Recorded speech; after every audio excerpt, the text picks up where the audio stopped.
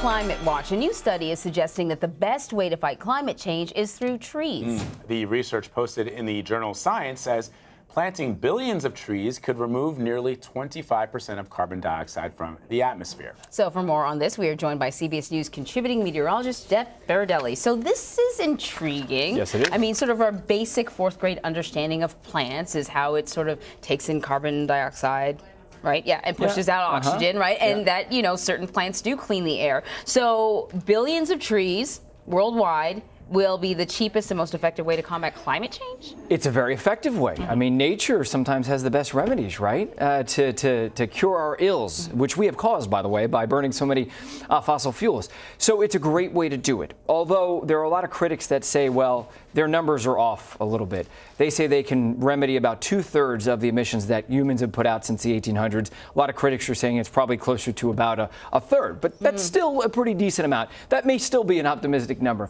But nevertheless, yes, carbon dioxide is sucked in by trees, especially old growth forests, like real forests with all kinds of underbrush and really big trees.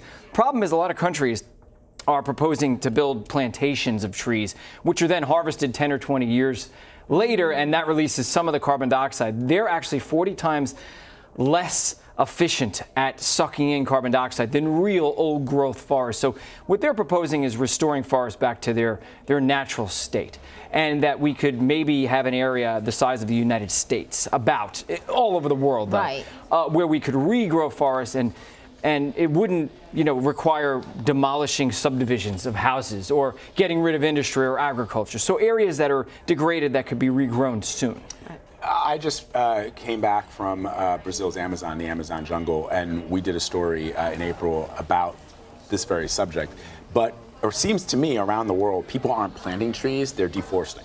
And that is causing some of the problems that we see with regards to climate change. And one of the things that we looked at is the fact that countries will say, look, we need to feed our people. That's why we need to remove these forests to build more farmland because the population is exploding.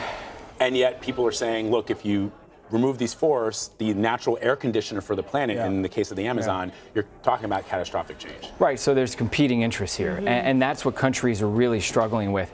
And so this report is an idealized situation, right? Because not all countries are going to come together and agree on this, because they do have to worry about the economics of their country, providing food, water, and industry for their people. So there are competing interests, and this is an idealized study. But if we got to it and we really tried hard and we invested a lot of money, we could put a dent in climate change. And it's a great way to do it, right? Because not only does it suck carbon dioxide out of the atmosphere, it also restores habitat for the sixth great extinction, which is happening right now, the sixth mass extinction. So there's a lot of reasons to do it, and it's a really effective way to do it too. You talked about old growth, though, is really what makes the difference. It sounds to me like a plan like this really wouldn't start to have an impact for many years. Decades. It would take decades, right? So you plant a tree tomorrow, it doesn't realize its full potential for decades to come.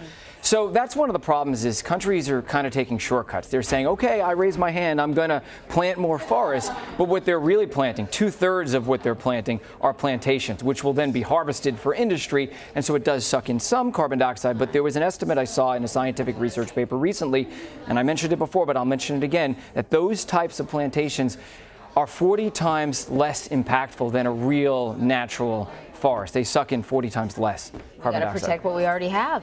Yeah, we definitely do. Jeff Berardelli, always great to have you. Thanks, Jeff. Great to be here.